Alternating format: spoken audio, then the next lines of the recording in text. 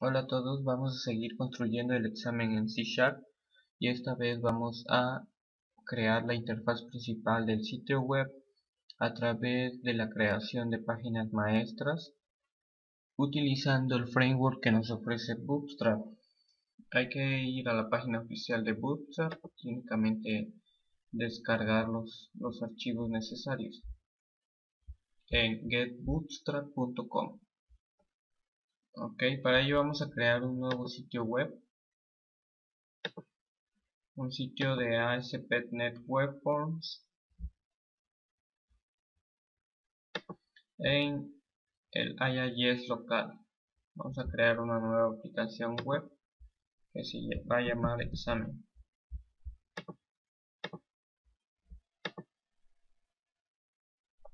En el lenguaje C# voy a trabajar con el framework 3.5.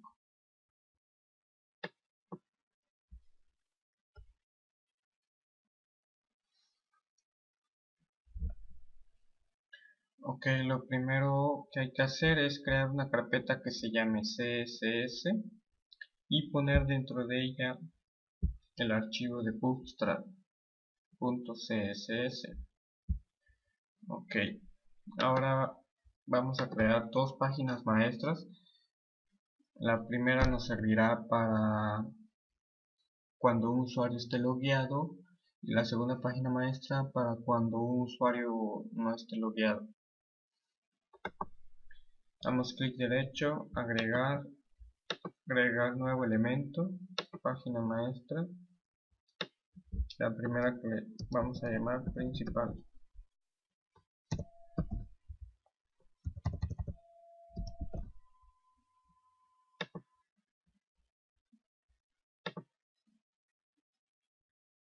Nuestra primera página maestra vamos a incluirle los siguientes datos: una etiqueta meta,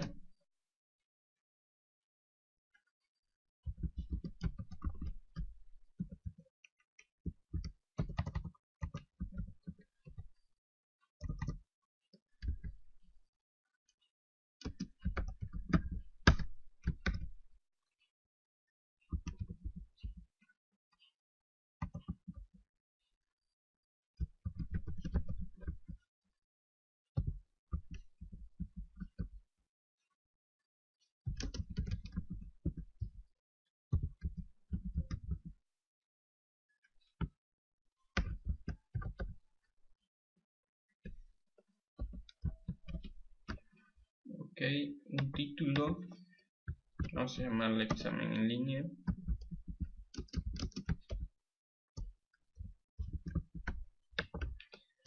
y vamos a agregar la referencia del Bootstrap.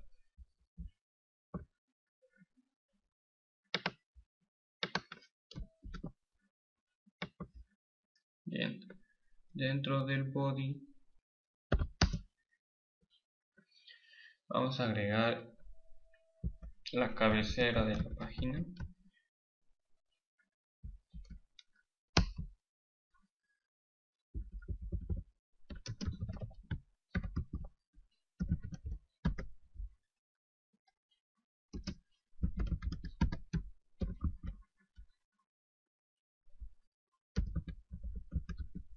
Class navbar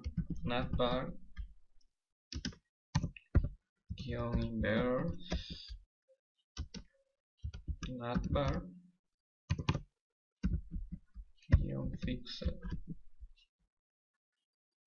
fixed top.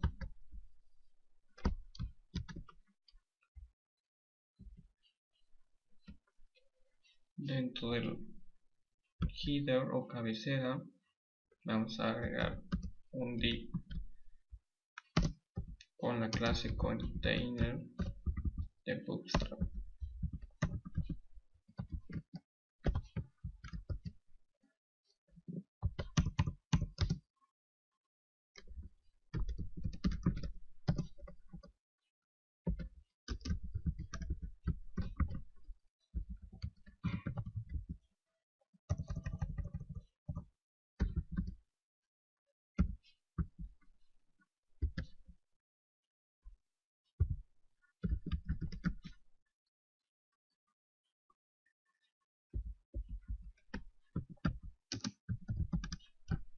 etiquetar,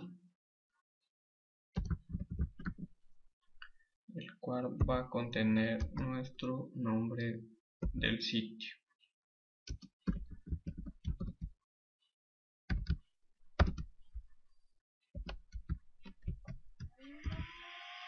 Examen. Un menú de navegación.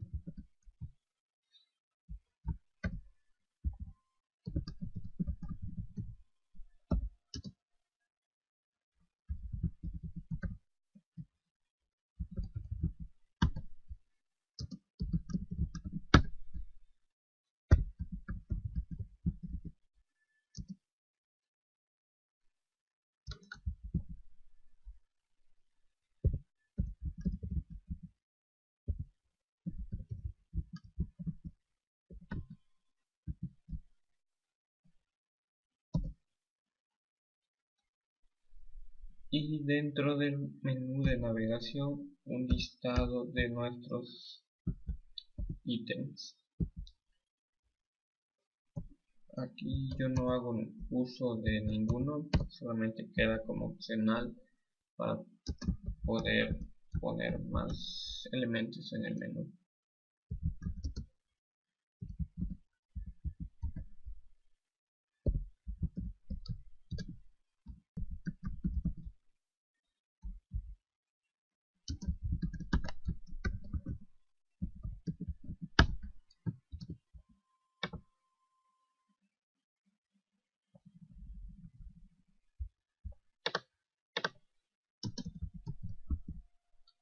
Y agregamos el cuerpo principal con el identificador main.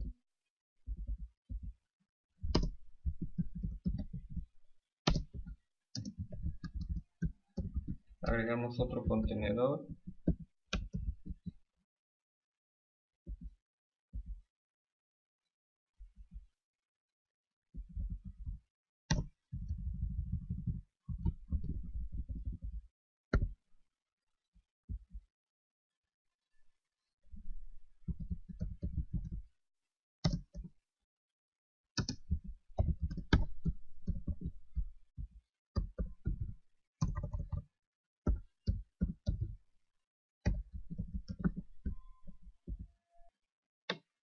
Este placeholder lo movemos hacia dentro del container.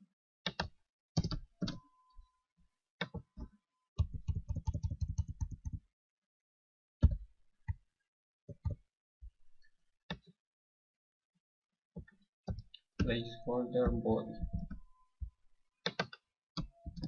Dentro de este div pondremos un control de inicio de sesión que se llama login view. Este nos permitirá ver el nombre de usuario que se ha logueado. Ok, vamos a hacerlo personalizado, login template, y vamos a poner bienvenido.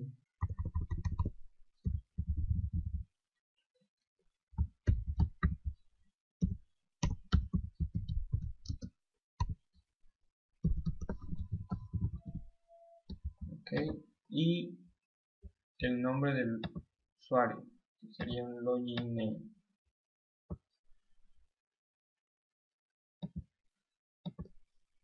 Enseguida el estado del login status,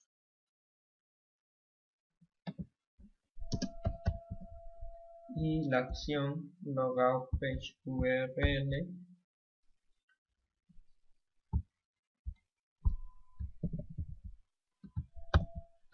con cerrar .aspx.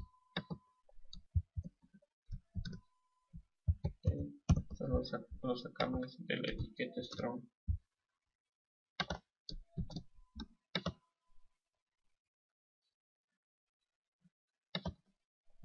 Y por último, algo adicional, ponerle la fecha.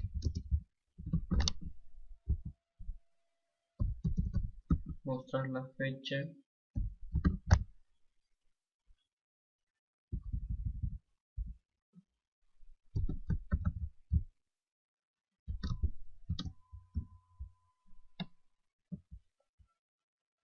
Ok, vamos a crear la página cerrar.aspx. Lo único que tiene la página cerrar.aspx en el evento load es que limpiamos las sesiones.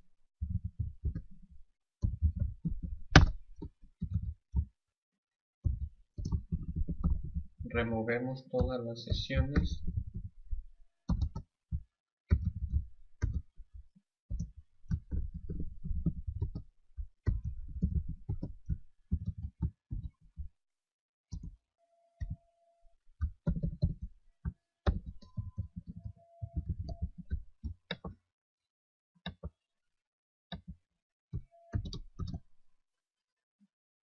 Vamos a eliminar esta y vamos a agregar una nueva página de default. Seleccionamos la página maestra principal .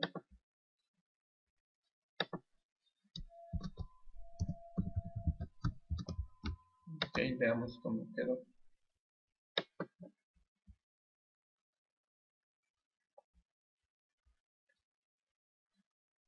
Ok, el nombre de nuestro sitio, la barra de navegación. Aquí se debe mostrar el nombre del usuario que se ha logueado y la fecha de hoy. La segunda página se llamaría secundario y únicamente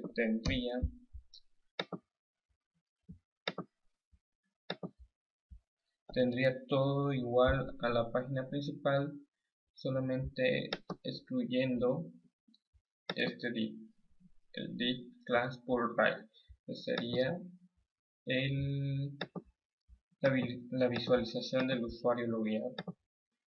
Y por último vamos a crear la página de login.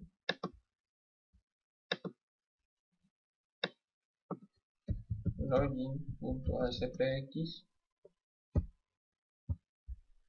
Seleccionamos una página maestra que sería la secundaria. Ok. En el siguiente video vamos a ver cómo hacer el login del usuario. Eso es todo y pues básicamente no tiene mucha dificultad, pero sea entendible.